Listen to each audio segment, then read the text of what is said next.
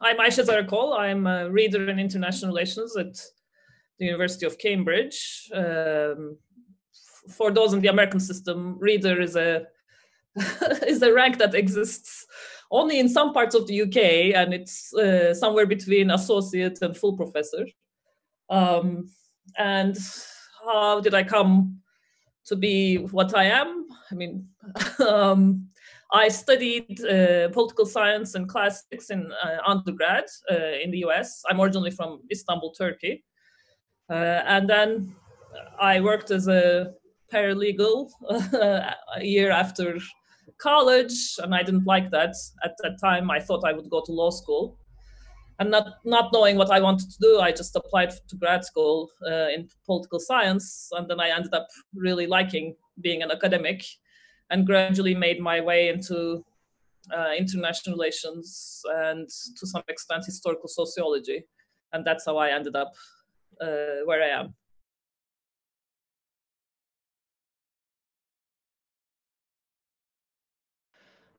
I suppose my main home is IR theory in a way, but in order to theorize better, I found myself inching more and more towards history and historical sociology, looking for examples outside of the current conjuncture, so that I could theorize and generalize better and come up with better concepts that don't come with particular presentist baggage, and that's how I kind of ended up at the intersection of history, historical sociology, and IR.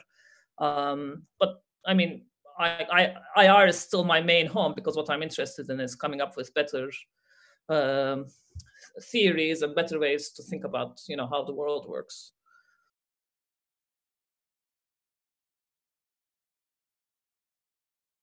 Well, so when we're theorizing, we're abstracting from what we know, and what we know is the world that we live in, which which is made up of territorial states, that have clear borders. Nationalism is present. Governments look a particular way. So if that's all you may assume that's how it's always been, and if you generalize based on that. You'll get somewhere. You will be able to say something about this present moment, but then you may find if things change suddenly, you may find that the theories you've generated from those assumptions are no longer adequate.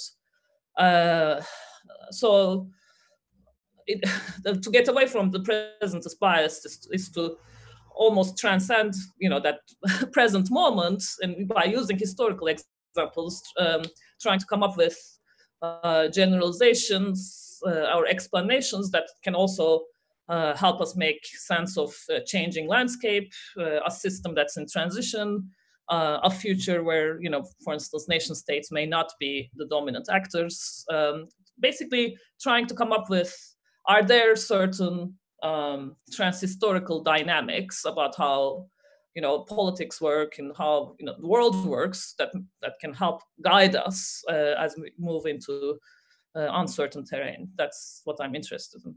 So sometimes what happens, this is something I think about a lot. One mistake that's very easy to fall prey to, and I think I wouldn't exclude myself from that, is to take certain categories that work now and try to understand history through that perspective. Or, for instance, we know 19th century empires relatively well, so there's a temptation to think about all empires and all of history to to be working along those dynamics. So when you go into history, if your goal is to generalize and learn from it, there has to be kind of a back and forth conversation where you have to, in some ways, you can't help but operate with categories of the present.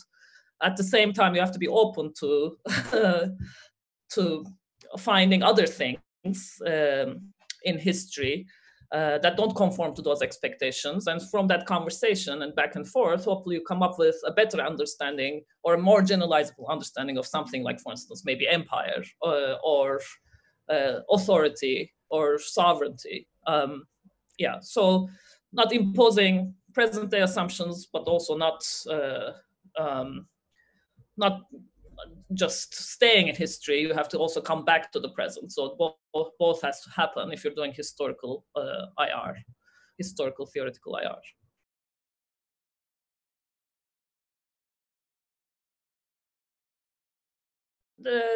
That's something that I've been working on in my current project, which I mentioned. It's about on decline, and one of the things that was driving me in that project was IR in general has been very focused on great power decline, because IR is a state-centric field in the ways that we've discussed, which is important. Of course, great power decline is a very, very important subject. But I thought that in our focus on great power decline, we were missing other levels of analysis and other types of decline that could occur. Lately we've become interested in international order decline, but it's a recent development. Or in the book, I talk about systemic or structure level decline, which I put one level above order decline. And part of that was because our historical vision was relatively narrow, because we started the history of the international in 17th century Westphalia. It's, there isn't even order decline in that history. It's there's transition from one order to another version of that order, but there isn't really decline of orders, and structural decline is just not there in the way that we understand it. But if you broaden the historical perspective and bring in, for instance, Eurasian or Asian history, as I'm trying to do in the book, all of those things now then come on the table, and then you can compare, different levels of decline. So that would be one example. But there are many things like that. When you broaden your temporal or spatial vision, you suddenly see all sorts of things that fall out of the picture if you're only focused in 20th century Western politics.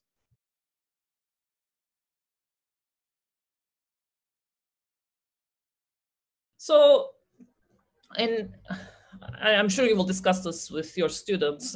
It's also your area of expertise. But in international relations, the terms order and structure are often used interchangeably, and I think there wasn't, that much deliberate thinking about it for a good part of the discipline. In recent years, we've become more aware that maybe these terms should be defined more carefully. What I'm going to give you is my own definition that I'm operating with in this book, where I've separated, for my purposes, order from structure. So the way I define it in this book, which is called Before Defeat, I put at the level of order institutions, man-made stuff that are more consciously reproduced. There's design. So if I can echo back to my work on hierarchies, the more narrow institutional hierarchies would be, for me, an example of order, international order. So, well, of course, there's the caveat that even things that are designed often function in ways that they're not designed to function. So they kind of get away from their designers at some point. But there is more agency for me in creation and maintenance of order. At the level of structure, I put things that are beyond the control of deliberate agency, which could also be patterned, but not by design. So a lot of material stuff would be at the level of structure for me, at least in the way that I'm understanding it in this book. But also certain deep norms that have been around for a long time, that people come to see as natural and almost universal, would for me also be at the level of structure. So I give in the book the example of what may be called norms of Westphalian sovereignty, the Western-centric social hierarchy of the modern international order. For me, these things are at the level of structure. That doesn't mean they're going to be around forever. They could also decline. I mean, that's what I'm or replaced, but they are beyond, control of any particular agent. Does that help? I mean, that's how I'm thinking about it. I'm also making the argument that what's order and what's structure is not, transhistorical. So certain things that used to be structural are now part of design and order. Like we are, compared to our historical counterparts, we have much better control of, for example, demographics.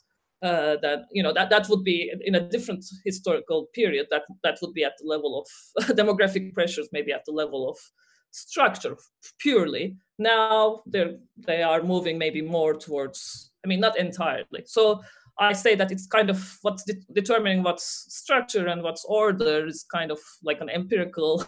I mean, in addition to being a kind of an analytical question, but it also depends on the time period you're looking at, and needs to be kind of determined based on that.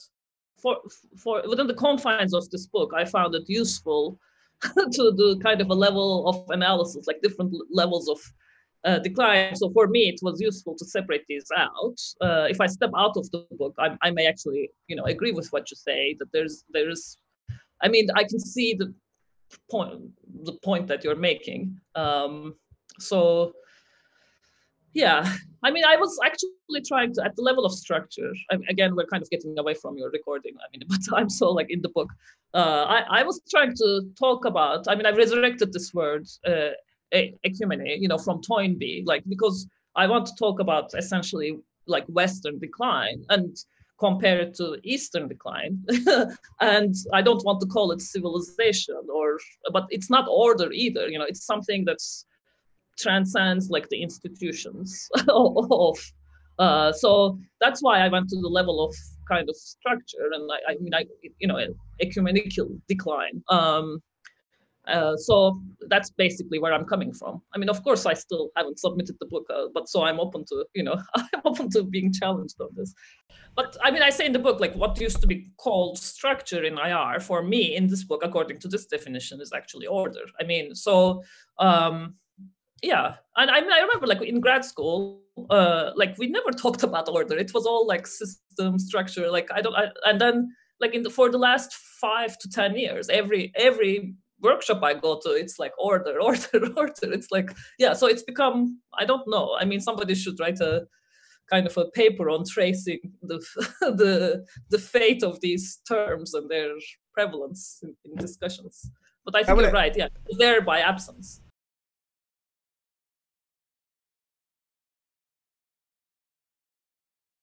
Yes. So I mean, so the book has two parts.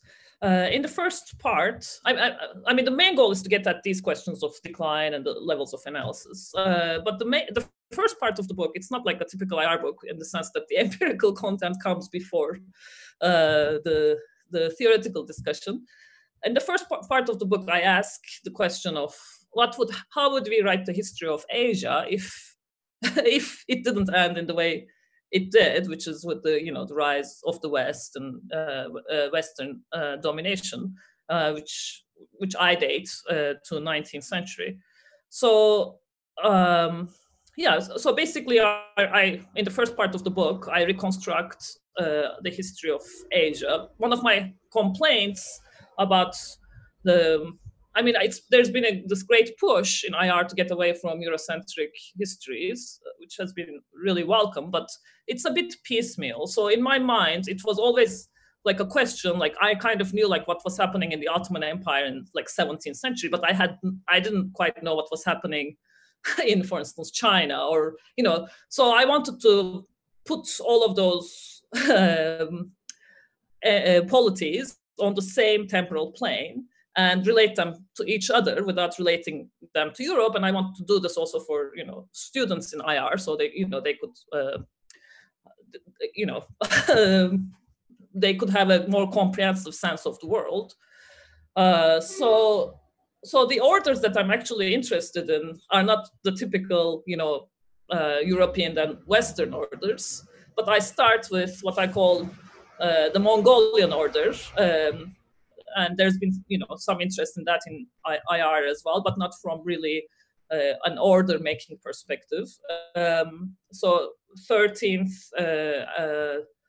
to 14th centuries, basically Mongolian Empire unites most of Asia and disseminates all these, a lot of goods and materials, but also a lot of like norms about how to organize politics, not just to regions that they control, but also regions that they interact with. So that's the first order that I'm interested in, and then there's a second order that comes out of that in the same way, the modern international order comes out of the regional European order, which I call like post-Mongolian or orders. Actually, it's not just one order, it's more like interlocking regional orders. But there are a lot of, legacy states that are still operating with some norms that they've inherited to varying extents. So, for instance, you worked on the Ming.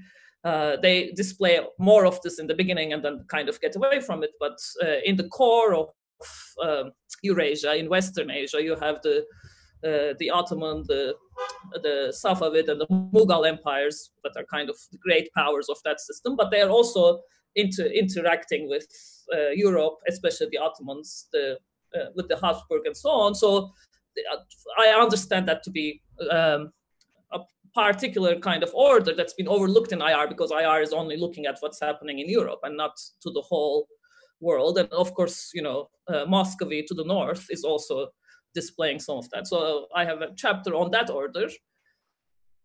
And then I argue in 17th century, all of this kind of, fragmented because of, the general crisis of the 17th century, which the 30 Years' War is only a small part, but you have basically crises all over Eurasia, which fractures and fragments what was an emerging global order back into very regional, except in the western part, and then from that,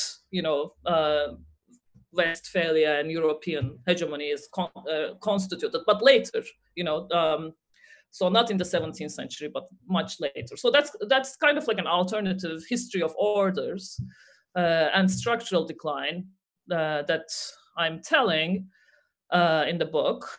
And telling that story allows me to answer basically three big questions that I have about decline. One is the question of Eastern decline, because since my first book, I've been puzzled by this fact that so much of the 19th century reaction in Asia to European excursion was so homogeneous, and the reactions were relatively the same, like the feelings of inferiority and stigmatization. And that's kind of if you think about, that's kind of a puzzle, because the traditional IR story is that Asia is made whole by European colonialism. Before that, nobody's really interacting with each other. I mean, that's kind of the story. Of course, if you know history, that's not true. But even if you read, for instance, a foundational text like Kennedy, he talks about, Asian empires as power centers, but he doesn't call them great powers. It's as if they don't exist in any kind of system, as if they're islands. So you get this impression IR that like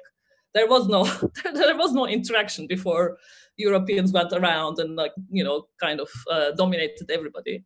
So if you take that as a starting point, it's kind of puzzling that Asia would be so uniform in its reaction to European ascendance. So I make the argument that 17th century narratives about a decline and crisis that is common to all of Asia kind of intersected with 19th century narratives of European superiority all over the continent. So anyway, I can talk about this a lot, but I'll leave it there. And then also allows me to think about different levels of decline. So for me, 17th century general crisis is an example of structural decline, that is not made by like any particular agent in the system. It's not because, you know, Western states are so superior.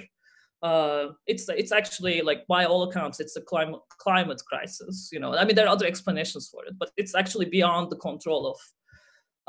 And when it's all said and done, you know, this 50-year period, some actors are better poised to take advantage of, you know, the new conditions, and those actually were more powerful before that, even though they're materially reconstituted, because we know, like, actually, like the Qing, you know, like a lot of the Asian states did expand in 18th century, but their ecumeny, you know, their normative space had fragmented, and there was no social coherence anymore to that part of the world, unlike Europe. And then, you know, I get at questions of, you know, Western decline, because I think the real comparison to what may be happening now with the West is what happened to Asia. It's not like, you know, China becoming a great power is not the end of Western hegemony. It's actually the loss of this belief that the West is the center of the world, which people thought about, you know, Asia, or especially particularly about, you know, East Asia. It was the place you had to, like, control if you were, you know, to be great in that system, and that kind of went away for a while. This is super interesting. Where I talk about all this, like, the, you know, the civilizational people, you know, at the beginning of 20th century, it was very, this was a very, you know, happening debate. You know, the civilizations have expiration dates and so on. So I do enjoy that a little bit. I mean, in a way, I mean, you're right to pick up on it. It's kind of what I'm trying to do, but also, like, in a way that's not deterministic, and also, like, doesn't make essential assumptions about, which is why I didn't want to use the term civilization, and I'm trying to go with ecumeny instead. But if you have other suggestions, I mean, it's just like I mean, a privileging of a certain kind of social hierarchy, I suppose, as like, you know, as deeply embedded in the international order, or international politics, is kind of what I'm trying to get at. I mean, if you look at 18th century, if you get out of, you know, the traditional IR history, you know, traditional IR history says there are these great powers in Europe in 18th century, but if you measure, like, objectively, like, based on what we know, actually, like, European powers in 18th century are not global great powers, because materially many of the Asian states, even those who've you know, been through the 17th century crisis, are just as wealthy. I mean, like Iran, well, it's not called Iran, but, you know, the Nasser Shah, he basically conquers like half of Asia in 18th century. Like, no, like, he's as big as Napoleon. Like, we don't talk. I mean, before Napoleon, but all of that has been kind of forgotten, and maybe rightly so, because it's, you know, it's material power is there, but it's no longer the social pole is no longer in that region. It's actually like it has shifted. I mean, that's a certain kind of decline that I think we have ignored in the discipline, and we've left it only, you know, and if we don't talk about it, I make the point, like, then we leave this ground to, like, white supremacists and so on. They're like the only ones who are talking about this stuff. Like, so we have to find a better way of talking about it, while acknowledging that this sort of shift does happen, but not in quite the way like racists understand, right? We have to, you know, I'm trying to save that discussion. I mean, if Asia is rising, I don't want the history of Asia to be dominated by, like, Sinocentrism or Turkocentrism or whatever. Like, you know, each of these, I mean, none of these historiographies are actually like great alternatives to Eurocentrism. Like, we need to tell, like, global stories, you know, of that doesn't privilege any one particular nationalist narrative.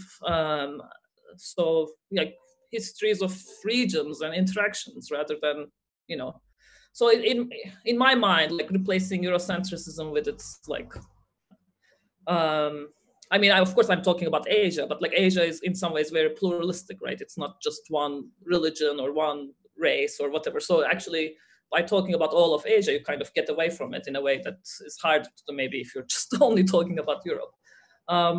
Yeah, so I don't know. Of course, I mean, it's just one book, but you know, I'm trying to do my part in in fighting these trends.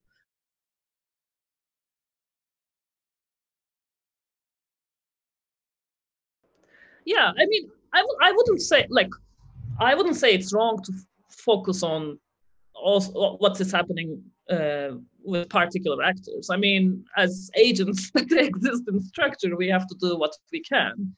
But I think, um, in a way, in IR, we emphasize agency so much, and studying all this long dress stuff made me feel, um, I mean, not great, but in a way, like there is a ceiling to what can be done in a way. Like, so if in fact we are headed into 17th century crisis, the 21st century version, which I also think we are, and I have a grand proposal based on this. But then there is, I mean, it's not going to matter who's president, So yeah, I don't know. It's not a very good answer, but yeah, I mean, what I'm trying to say is like I don't blame anybody for studying the agent side of things because that's all we can do. But at the same time, perhaps find some solace in knowing that it's kind of religion, structure is beyond our control, and if things don't work, it's because of structure in a way. Get it? I mean, I am writing this book. I mean, I am a structuralist in a way, in many ways. Like I'm a bird's eye view person, but why do I write the book? Because like I hope that if one person will read it, will have a better understanding of like the scale of what's going on, and maybe they will make, as a result, slightly better decisions rather than um, making stuff worse. So yeah, I mean, of course, you have to have some faith in agency as well. Otherwise, why bother doing anything really?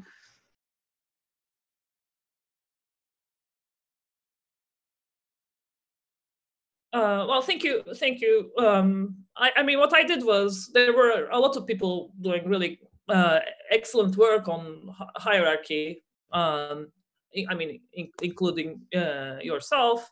So what I did was, along with Janice, bring this work together just to make the case that we should take the concept seriously in international relations. So in some ways, others have done more substantive work in terms of defining and delineating the concept.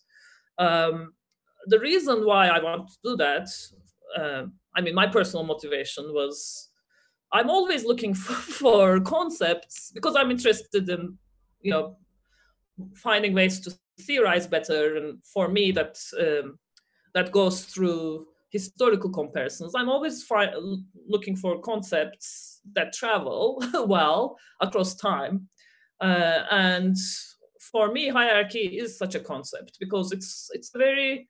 I find it to be a very foundational, dynamic in human relations that occurs over and over again, all types of societies.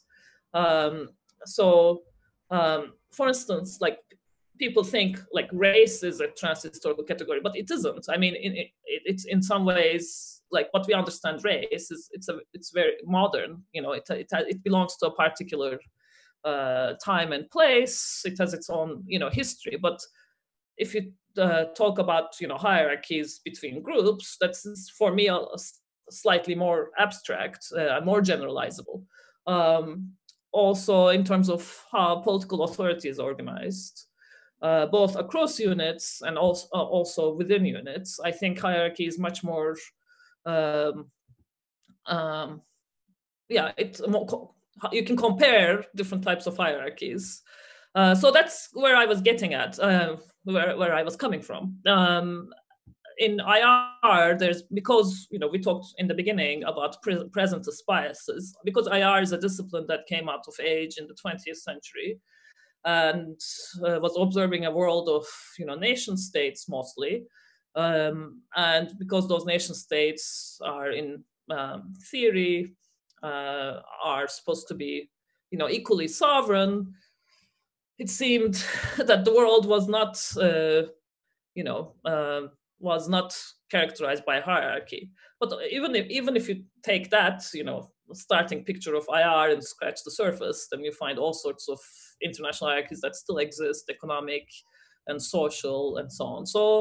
Um, so that's why, like, I think hierarchy helps us understand modern politics better, but it also helps us make comparisons across time and space better, and the result is better understanding of world politics in general. I think that's where I'm coming from. Now I'm working on centralization as a similar type of concept that travels centralization and decentralization.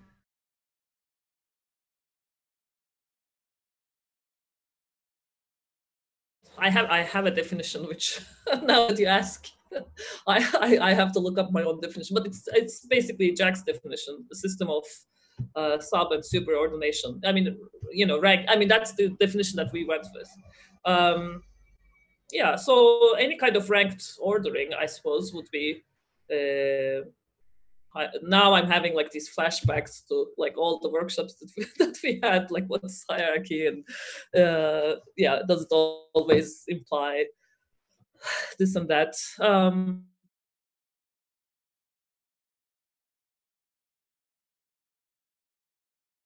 So I mean, I'm not working on it directly at the moment, but it's still informing a lot of my thinking and what I'm doing.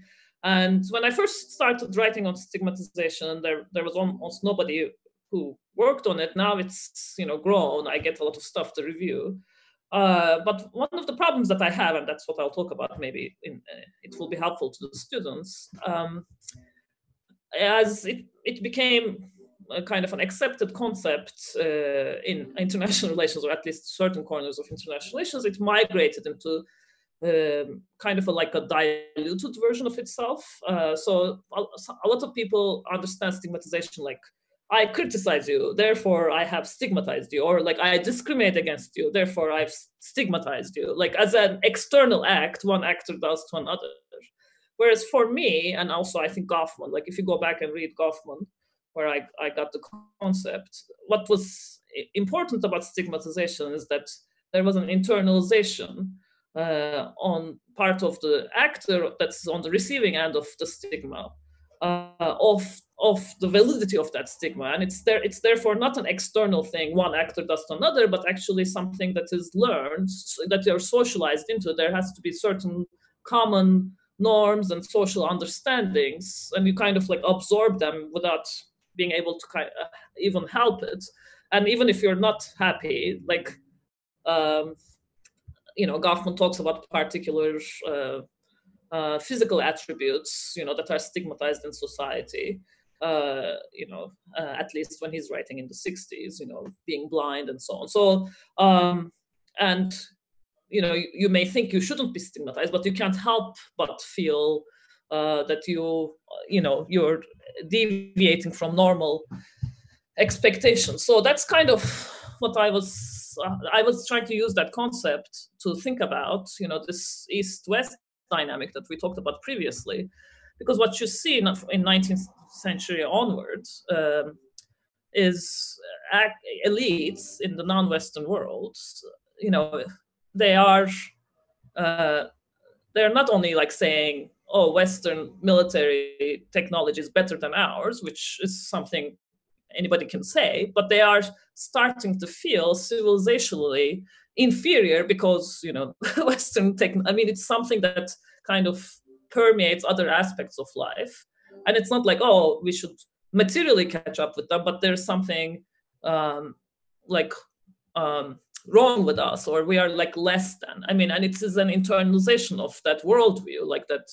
I mean, I guess it also overlaps with Gramscian notions and so on. But so going back to if we relate it back to what we were discussing earlier, like Western decline and so on. Like right now, we look at Western actors look at Asia and say, oh, like Taiwan handled this pandemic better, or Hong Kong or whatever. But there's almost like a kind of a denial about it, right? Like there's much more talk about like New Zealand, and almost little to very little comparison about like Asian countries.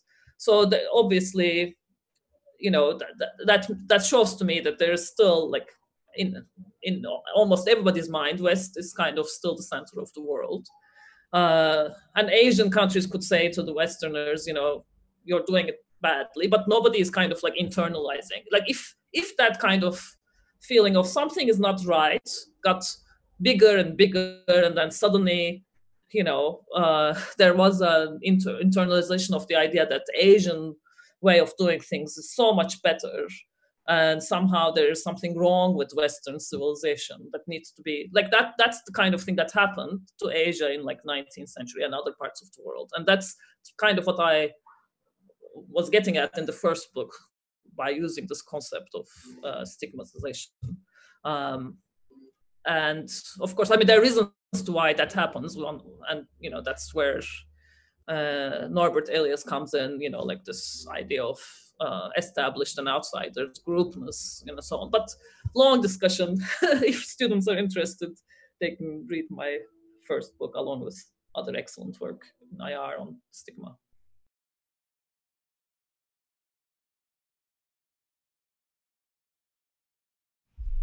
I think it's actually like doing a lot of work that I'm getting no credit for it. I mean, I've written about it. It's like, there's this norms literature, and for a long time it was about like actors persuading other actors, like about how these rules or norms are like very rational and very beneficial and so on.